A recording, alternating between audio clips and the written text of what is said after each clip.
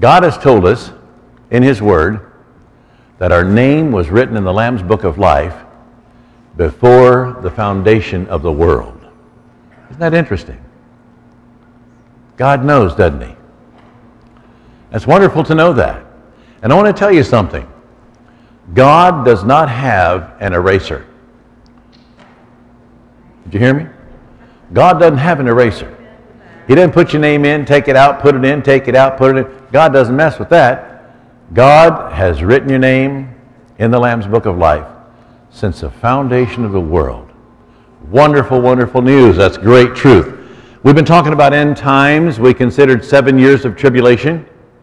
And as we were talking about those times of tribulation, we brought up the words of Jesus from Scripture, from John chapter 5, verse 43, where it says, I am come in my Father's name, and you receive me not. You know, Jesus came into His own, and His own received Him not. But He said, in the end times, there's going to be one that's coming, and He is not of the Father. He says He's going to come in His own name, and you're going to receive Him. He, of course, is speaking there of the Antichrist that's yet to come during that 7 years of tribulation, which we've been talking about. Jesus prophesied that because of their rejection of Him, Israel, and we'll talk a little bit about the judgment of Israel today, He said, behold, your house is left unto you desolate. Desolate, that means nothing. It's gone completely. Jeremiah calls this the time of Jacob's trouble. In Jeremiah 37, Jesus calls it a time of tribulation. And so a time of tribulation is coming. And I've had people ask me, why are you talking about tribulation? Because if you believe in the rapture of the church and you believe you're going to be caught away, you're not going to be here. Why are you concerned about it? Because I want everybody to know about it. And I want everybody to know these truths because you don't want to be here. You want to escape it. You want to make sure that you have made your peace with God, that you have asked Him forgiveness of sin, and that you are ready to meet Him when He comes. That's what it's all about. The prophet Daniel outlined the tribulation's sixfold purpose from the perspective of Israel, and I'm going to give this to you just real quickly. To finish the transgression, of course, against God, sins against God, to make an end of sins, to make reconciliation for inquiry or iniquity, to bring everlasting righteousness, to seal up the vision of prophecy as it's been given, and to anoint the most holy, which of course is Jesus Christ. Those 6 things were given in Daniel 9:24. Now, tribulation serves 2 main purposes.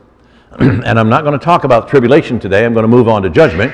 But number 1, the judgment of God on a Christ-rejecting world.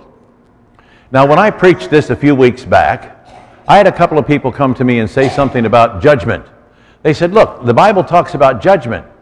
And as we as Christians, what kind of judgment are we going to face?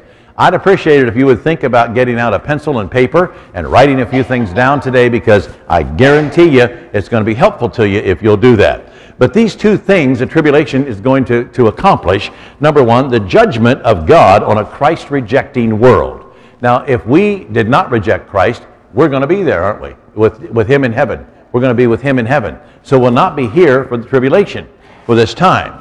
And second, the nation of Israel, the redemption of Israel. Israel is going to be redeemed. Israel is still, listen carefully, God's chosen people. The Bible clearly says that. And Israel will be redeemed, and that is coming. But the judgment. So what about judgment? What kind of judgment are you going to face? What kind of judgment is in store for the Christian? And this is very, very important. Well, I started a couple of weeks ago on this. There are 7 significant judgments mentioned in Scripture. Those are given in different biblical time periods.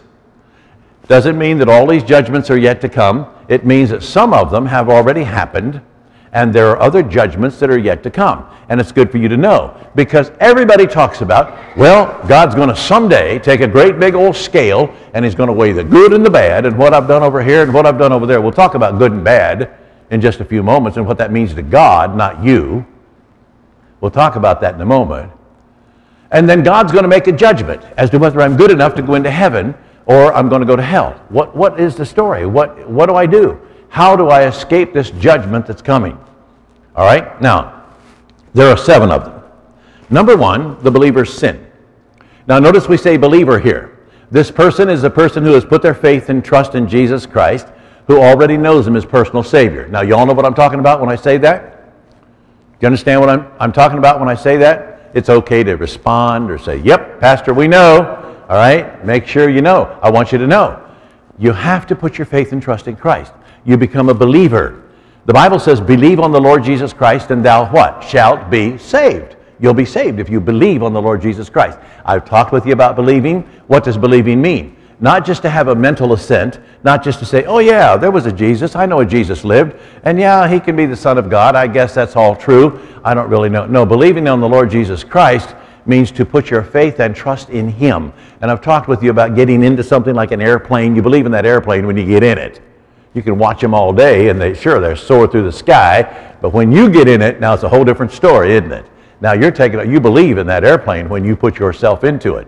When you put yourself into Christ, you believe in him.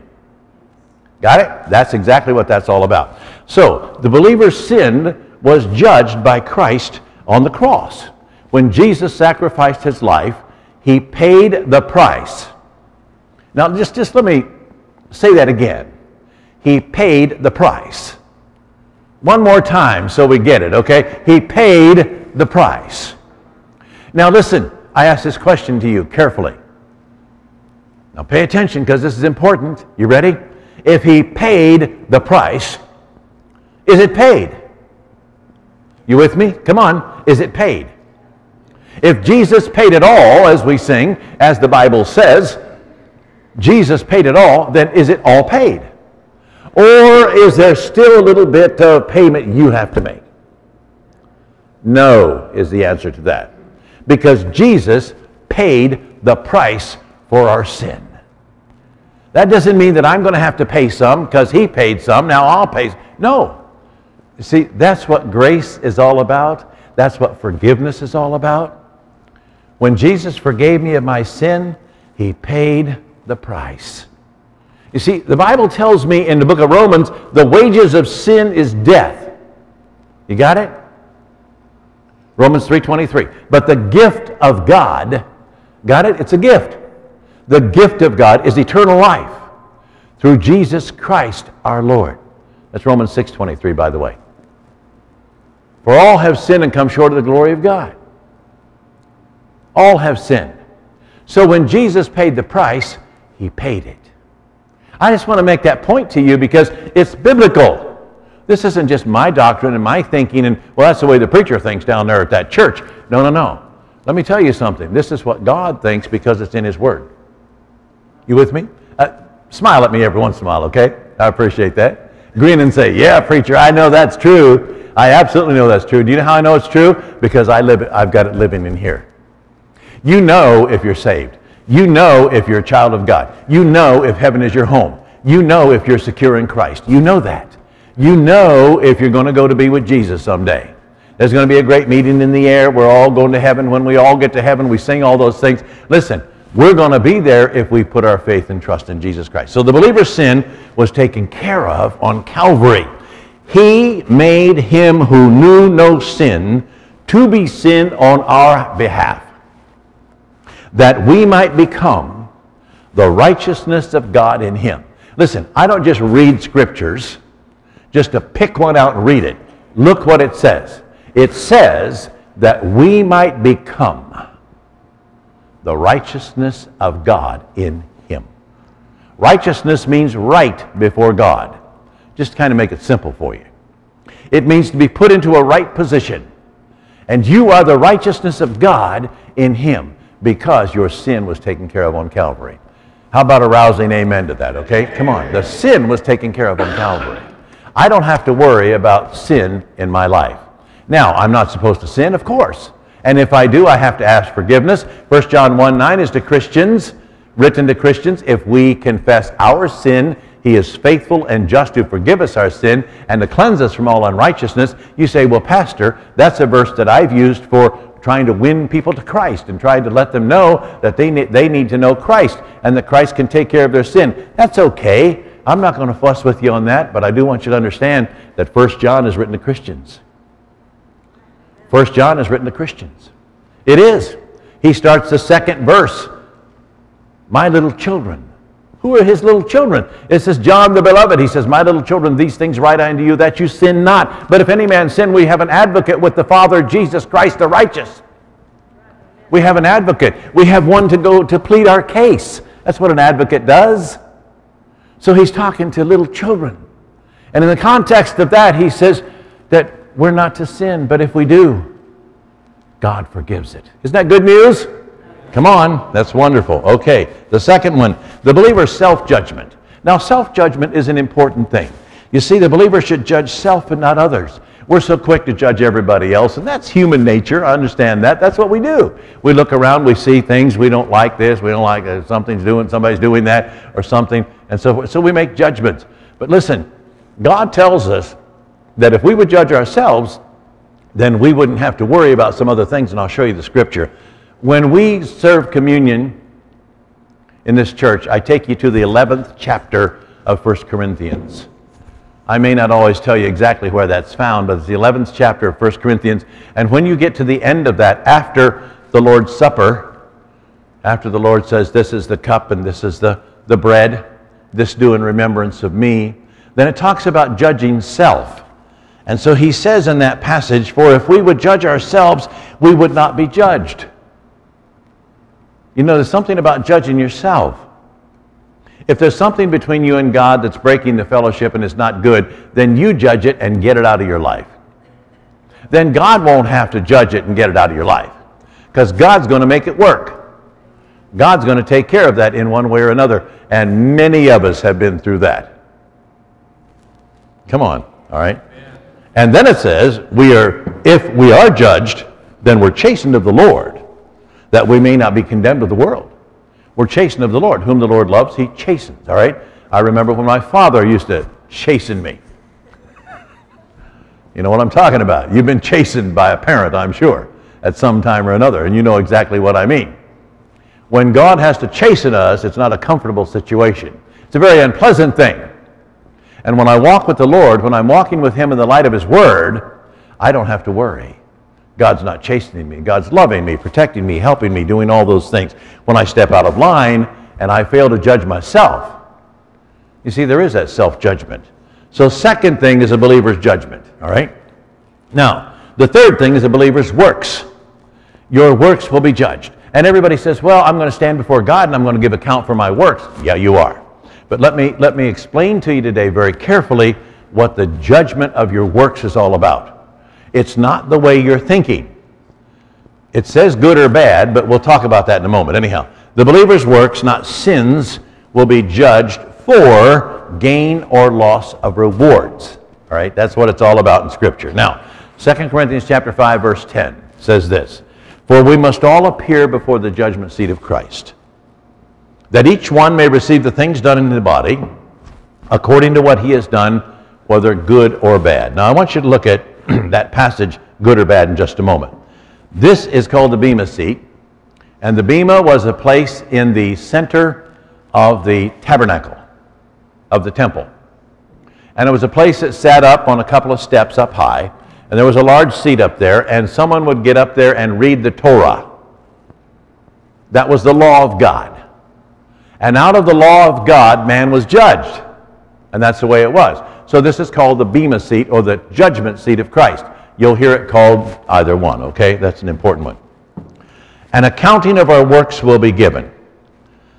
Romans chapter 14, 10 to 12. For we all stand before the judgment seat of Christ, for it is written, as I live, says the Lord, every knee shall bow to me, and every tongue shall confess to God. So then each of us will give an account of ourselves to God. Now, am I giving an account of myself to God so that God may approve of me and let me into heaven, or send me to hell, or is there another reason I'm giving an account of myself to God? Listen, the account has been settled. The judgment has been made. Your name has been written in the Lamb's Book of Life, and we'll look at that passage in Revelation in just a few minutes. This is not to determine whether I'm going to make it into heaven. We have to break this cycle of belief and thinking. People think God judges. So God weighs on a scale your good things and bad things. What is good and bad in the eyes of God? That's a very important thing. The reason for this judgment is this. We all appear before the judgment seat of Christ, and look what it says, that each one of us may receive Oh, each one of us may receive. This is something about getting, receiving, isn't it? The things done in the body, or while we were living here on this earth, that's all that means, according to what has been done, whether good or bad. Now I want you to look at the words good or bad. You see, in the eyes of man, I do good things, I do bad things. God is pleased with the good things, and God doesn't like the bad things. The bad things could send me to hell. The good things could take me to heaven. Listen, your life is not based upon whether you're doing good or bad. If you're a Christian, you want to do good. Come on, church. You know that's true. You want to do good. You don't want to do bad. But good or bad is a judgment of God, and it's a judgment as to whether what you have done counts. The good is good and the bad is bad. Bad means, no, doesn't count. Now let's say you got up every Sunday and went to church 52 Sundays and didn't miss a one. When you were on vacation down there at that campground, you said to the family, I'm going to go down to this little church down here. I'm going to church. I will not miss church.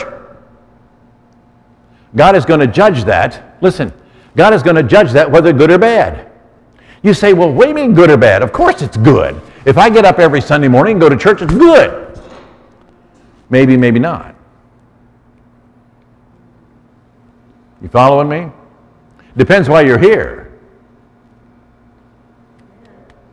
You see, God looks at your presence here today as good or bad. You say, well, how can He look at it as bad? I'm here, aren't I? Isn't that good? Well, I know you are, but the question is why? Why? You see, the Bible says, don't forsake the assembling of yourselves together. And so you say, Lord, your word says I'm to be there. And the pastor needs some encouragement today, so I'm going to go sit in the pew and I'm going to encourage the pastor. And I'm going to bless people around me, and I'm going to say amen, and I'm going to stand and sing, and I'm going to praise your name, and I'm going to worship you, and I can't wait to get to church. I remember my dear old mother. Many of you remember Mom. Some heads are shaking because you remember Mom. My mother used to live for Sunday morning. I'm telling you, she did. Oh, she worshiped God every day in her home, read her Bible and prayed and did all of those things all of her life, not just as an old woman, as a young woman too. I remember seeing my mom pick up her Bible. She wasn't watching TV, she was reading the Bible. That's what Mom did most all of her life. I saw a mother reading her Bible. But the point is, you see, she couldn't wait for Sunday because she couldn't wait to get into the presence of the people of God. And she couldn't wait to sense the presence of God with the people of God. And she couldn't wait to feel the outpouring of the Holy Spirit of God in the church as she stood and sang and as she worshiped God. And my mom was never one to go, oh yeah, this is what. My mom would stand there quietly, and tears would flow down her face at times as she worshiped Jesus and as she loved Him and as she sang at the cross, where Jesus died for me. Tears would come down her face as she stood right back there in that seat. I watched her many times. I could see the look on her face, and I knew she was worshiping Jesus. God looked at that worship as good. You get it? Church, I'm telling you something. We need to understand what this is all about. What this judgment of God is all about. I'm going to stand before Him someday as a pastor, and I'm going to give an account. Why am I here this morning? Am I here this morning because I'm expected to be here? And I dare not miss. I'm only allowed so many Sundays a year. I've been taking many of those, have I? I'm not here for that reason. I want to tell you why I'm here. Don't anybody misinterpret anything I'm saying here. But number one, I'm here because I love the Lord Jesus Christ, and I mean that with all my heart. Doesn't mean I'm perfect. It doesn't even mean I'm good enough in myself. I'm not. But I really do love the Lord. And I really love you. And I tell you that from time to time, don't I? You hear me say it? You hear me say I love you. I do. Guys and the gals, I love all of you in the Lord Jesus. And I really mean that from my heart. It's precious to be here with you. And I love worshiping the Lord with you. And I love sharing His Word. And this is such an important thing. You see, it's whether good or bad. So remember this. someday you're going to stand before God and give an account for what you've done. Now, the bad works are going to be burned up, and I'll show you that from 1 Corinthians chapter 3. According to the grace of God, which was given to me as a wise master builder, I have laid the foundation, and another builds on it.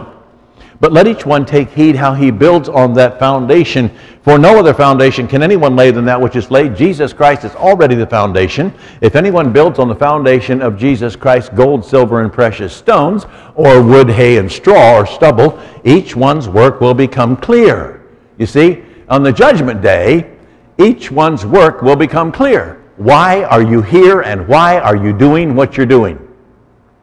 Why do you share a word of grace, of love, of joy, of peace with another person? Because that's what's expected of you. Why do you get up and walk around the auditorium and shake hands with everybody and say, I'm glad you're here today? Why do you do that? Do you do it because you love people and you're glad they're here and you're really sincere and you really care? God judges that. Do you put money in the offering plate grudgingly or happily? I'm so glad to support the work of God. I'm thankful that God blesses me that I can do this. And little sidebar here, the more you give and the more you share of what God's given to you, the more God blesses you. I'm glad somebody knows that. Because it'll be revealed by fire, and the fire will test each one's work. What do you mean fire? God's going to put my works in the fire? I believe it's a fiery eye of the Lord Jesus of judgment. He's looking at your works, and He's judging what those works will be. If anyone's works, which he's built on. Now, the words that are in italics here are not in the original text, but they're put in so it flows. Endures, he'll receive a reward. He will receive a reward. Now, that's an important thing. But if anyone's works are burned, he's going to suffer loss because he himself will be saved, yet so is by fire. Now, you're going to be saved because your name's written in the book of life and you're already there with the Lord. But bad works will be burned, good works will be rewarded. Oh, rewarded? Okay, that's right. There's reward coming. So that's important. Rewards will come in the form of crowns. If anyone's work endures, he'll be rewarded, according to this passage. Now, what's the Bible say about crowns? That's an important thing. What about the crowns that are going to be given to the Christian? There are a number of crowns that I want to share with you this morning that are very, very important, and I want you to see these things. 5 types of crowns are going to be given to those that are faithful. All right? 5 types of crowns. Okay, we'll get through them, don't worry. Number 1, an incorruptible crown. Now, I know you look at this and say, oh boy, I don't even get this. I don't know what's an incorruptible crown. Why do I need all this stuff? Why is this important to me? Just follow me. This, according to 1 Corinthians 9, 24 and 25, which we'll look at in just a moment, is for this. Here's what you're going to receive a crown for. Now, when you get there, the Bible says, I'm trying to teach you systematically so you understand these kinds of things. When you get there, crowns are going to be given. I want to hear, well done, thou good and faithful servant. You've heard me say that. And I want to receive a crown, or 2, or 3, or 4. I don't know how many I get. I may not get any.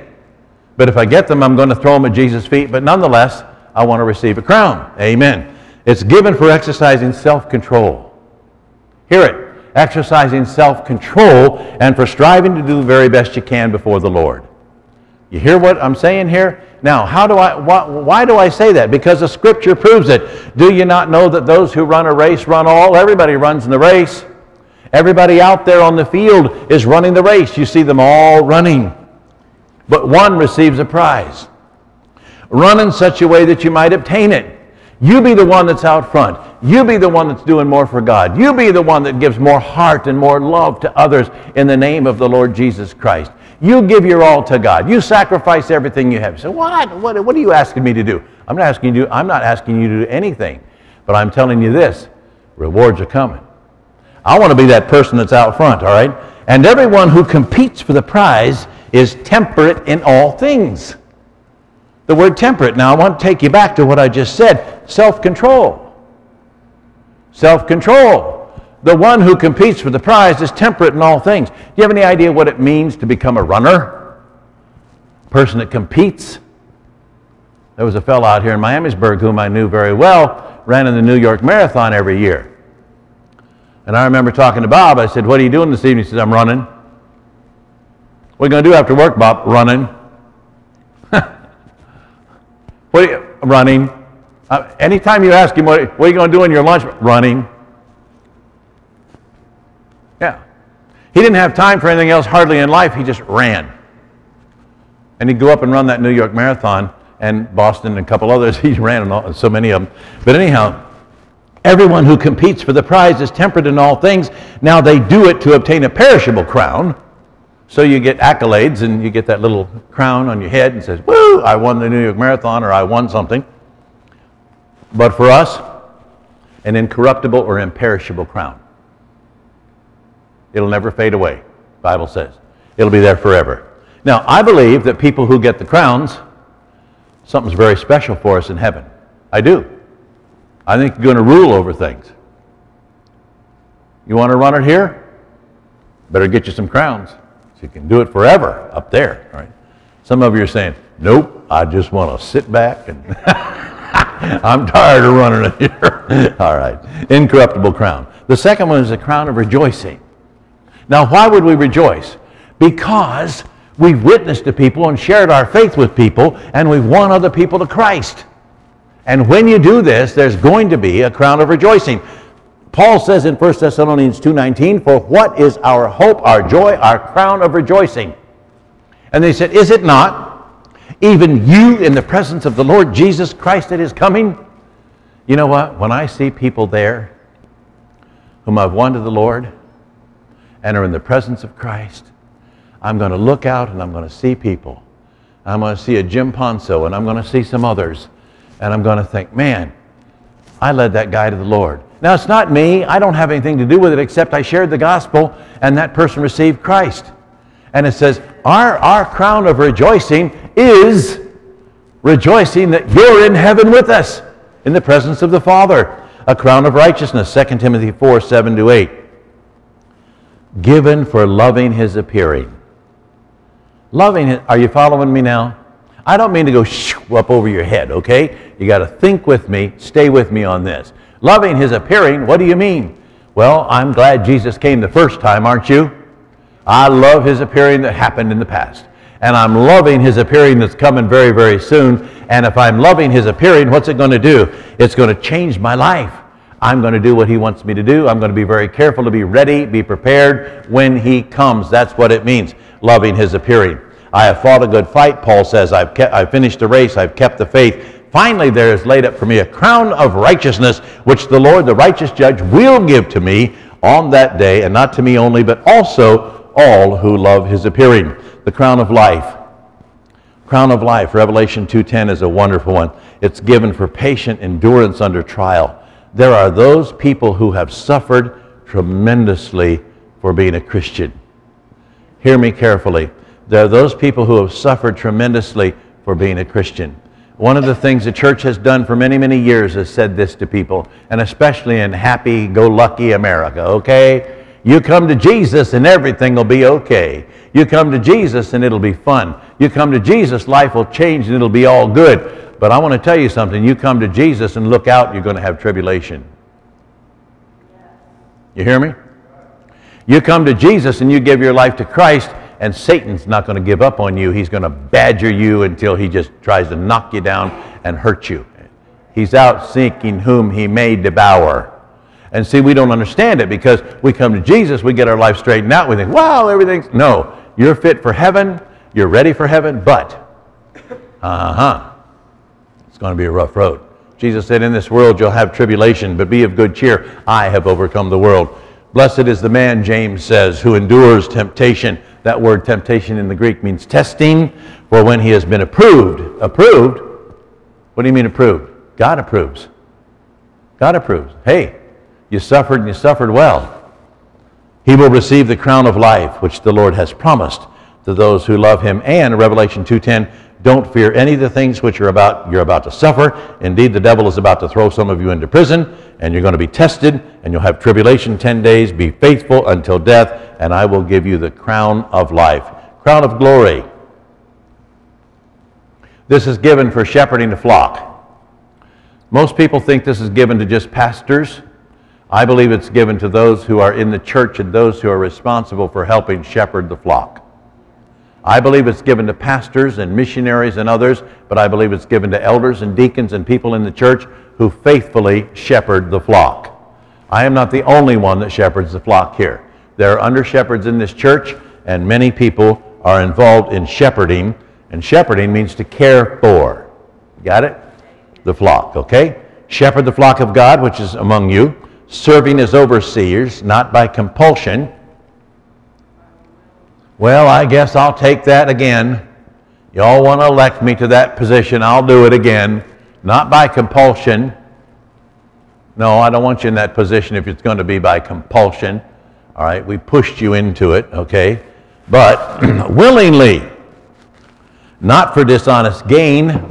Oh, I'm selling insurance and I'm going to go down here to this church that has 5,000 people in it. Whole lot of prospective people that can buy my insurance or buy one of my cars or a house or something from me. Listen, you think that's silly? I know of people who have joined some large churches in town because they're selling cars or selling houses or selling something, and they want to be in with a whole big old crowd of people. Had a gentleman tell me that one time. The church is a little small. I want to go to a big one. A lot more customers in the big one. Well, okay. Not for dishonest gain, but eagerly, not as being lords over people entrusted you, but be an example to the flock. Not as ruling, hey, do what I say, but be an example. You don't do as I say, do as I do. That's what's important. And when the chief shepherd appears, you will receive a crown of glory that does not fade away, that fifth crown. Now, the fourth judgment. And I'll give you just a few more, and these will come quickly, okay? There's 7, this is 4. All right. The Gentile nations. You have Israel, and you have the Gentile nations. Israel would not listen to the gospel message. Jesus came into his own received him not. Jesus was a Jew. Jesus was one of the Jews. And he came to his own received him not. So, Paul took the message to the Gentiles. The Jews wouldn't receive it. They wouldn't receive the Messiah. So he took it to the Gentile world. And so there's a judgment of those nations because God has given everyone in the world an opportunity. And I want to tell you something. We're living in a day when nations have turned against God. Come on, church. Nations has turned against God. And this one is turning really, really, really fast, okay? All the nations, Gentile, will be gathered before him, and he will separate out one from another as a shepherd divides the sheep from the goats. The nation of Israel is going to be judged again, all right? Israel as a nation will be judged during the time of Jacob's trouble. He says, I will make you pass under the rod, and I will bring you into the bond of covenant. I will purge the rebels from among you. And those who transgress against me, I will bring them out of the country where they dwell, but they shall not enter the land of Israel. Israel is once again going to have a final judgment of God. Then you will know that I'm the Lord. God has been trying to tell them that Jesus Christ is the Messiah for all of these years. Angelic beings. Do you know you and I are going to be in on judging the angels at the end of time? After the second coming? Second coming is the second coming, not the first coming. First coming is the rapture of Christ. Actually, it'll be there's 3. The first one was when he came in Bethlehem. Then when he comes to take us home. And then the third one, all right? And the angels who did not keep their proper domain but left their abode, he has reserved an everlasting chain. He's going to bind them for 1,000 years and put them in chains in a bottomless pit. And they'll be released for judgment of the great day. The last one is the dead. And this one, I moved through 4, 5, and 6 pretty quickly. I want to give just a moment to this. This is the great white throne judgment. I could actually spend a whole hour preaching on this. Oh, don't worry. I saw that look. Oh, he's not. No, I'm not. But listen carefully. The dead will be judged at the end of the Messianic kingdom. Now, this means at the end of the 1,000-year reign of Christ. So let me set this up for you. Next thing that's going to happen is the rapture of the church. You ready? Church is going to go home, be with the Lord. For 7 years, we're going to be up here enjoying the marriage supper of the Lamb. At that time, rewards will be given out to the Christians. What's going on here on earth? 7 years of tribulation. After the 7-year period of tribulation, Jesus is coming back for his second coming. There's a rapture, there's a second coming. The Messiah comes back. This time, he puts his feet on the mount splits, there is a battle of Armageddon. God sets up a kingdom here on this earth. He controls everything for 1,000 years. The Lamb will lay down with the lion, and the plows, the spears will be beat into plowshares and so forth, and there will be peace on this earth. At the end of that time, at the end of the Messianic kingdom, the Messiah's kingdom, the 1,000-year reign of Jesus Christ is a literal, true reign. It's going to happen. Revelation 20. And I saw the dead, small and great, standing before God, and the books were open. Another book was open, which is the book of life. Now, God's opening up books, and God's opening up the book. Got it? The books are recording your life. I don't know if they're chips. I don't know what they are. I don't know what kind of books they are. I don't know if they're on one of the, smartphones or whatever they're on. I don't know. If they're on that kind of, it doesn't matter. The books are open. And we want to look at it as a book, like this book. We want to see it as that kind of book. I don't know what kind of book, but I know this could be on a large screen before you. You could see your life. But if a person is standing before God at that time, they're standing in judgment. And they're standing at what is called the Great White Throne Judgment. And there's one place they're going to go. And people will stand there. And if you open Matthew chapter 7, read Matthew chapter 7, because you'll read in there how people will stand before the Lord and say, "Oh, but Lord, did I not prophesy in your name? Didn't I preach in your name? Didn't I do all kinds of good works in your name? Didn't I cast out demons in your name? Didn't I do all of these things in your name?" And Jesus says at that time, he says, "And I will say unto them, Depart from me, you workers of iniquity, I never knew you. You who work for Satan, I never knew you." Now your name's written in the back, Lamb's Book of Life, so Jesus knows you, all right? He knows you. But at that time, they're going to stand before the Lord. They're going to give all kind of excuses. "But Lord, I did this, I did this, I did this. I went to church. I went down there to Faith Live. I'm telling you, I went down because I was invited, and I went. And listen, I went to church, and I was a good person, and I tried to live right. What did you do with Jesus? What did you do with Jesus Christ? Did you receive him as personal Savior? You can't play games with God. You have to be real.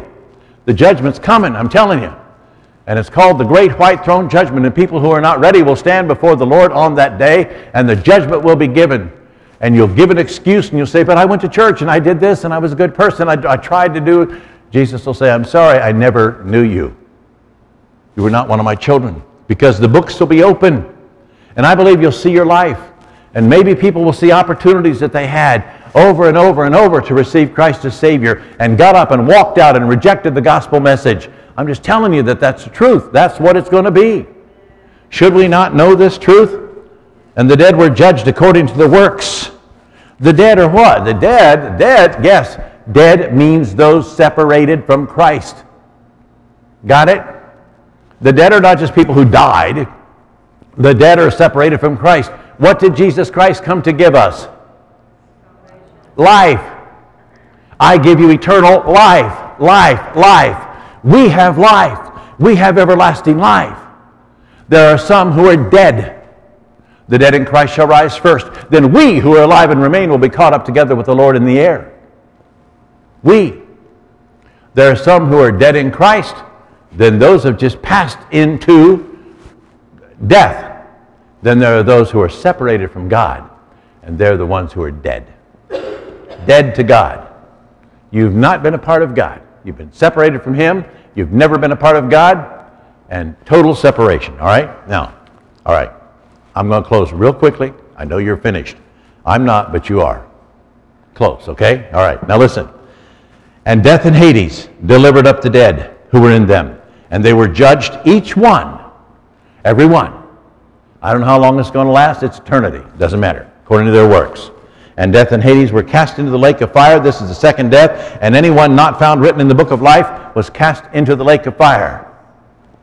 I don't know how else to put it.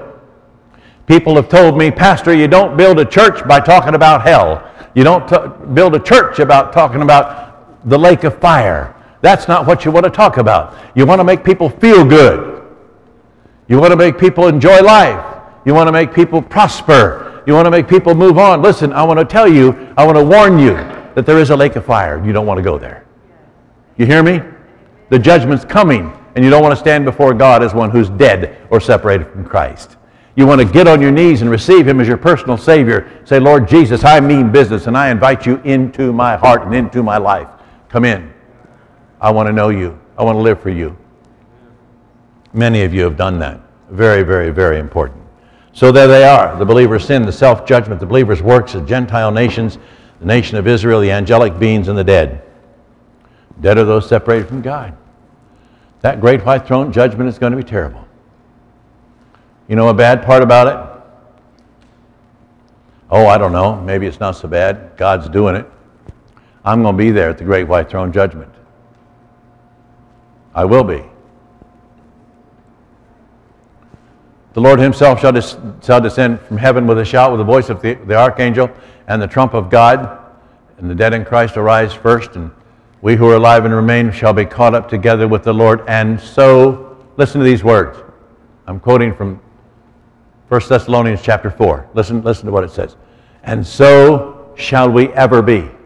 And that word ever be means forever be with the Lord. I want to tell you this. Where Jesus is, I will be. No other way of getting around it. I will be at the great white throne judgment. And we'll see the masses of people come before God. And the judgment will be given. Folk, I want to tell you something. We can't play. We have to be serious. There's a judgment coming.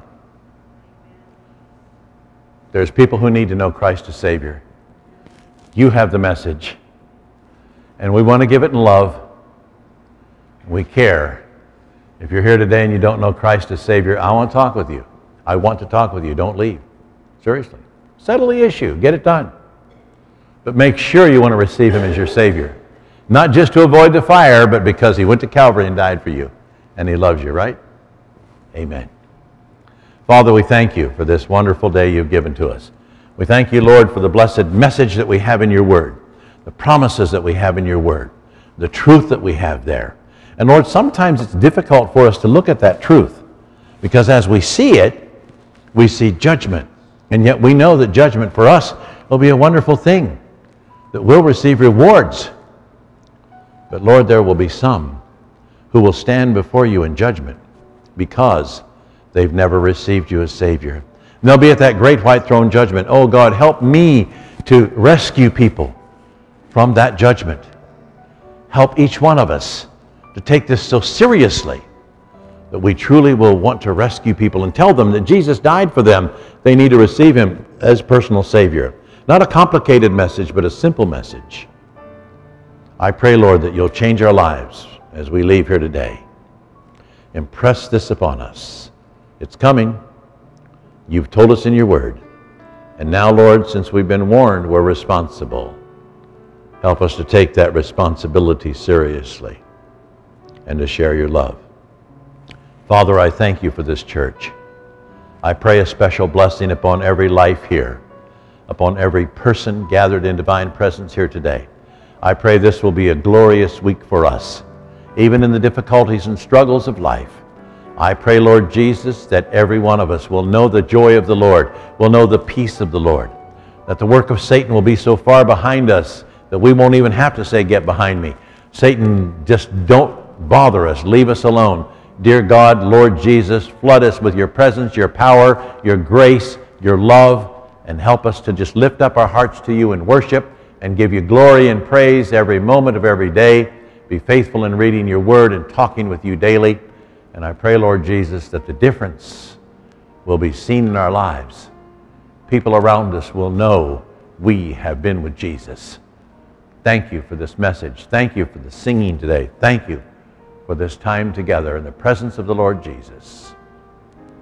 We thank you, Lord, in Jesus' precious name. Dismiss us now with your blessing. In Christ's name we pray. Amen. Amen. If anybody needs to talk,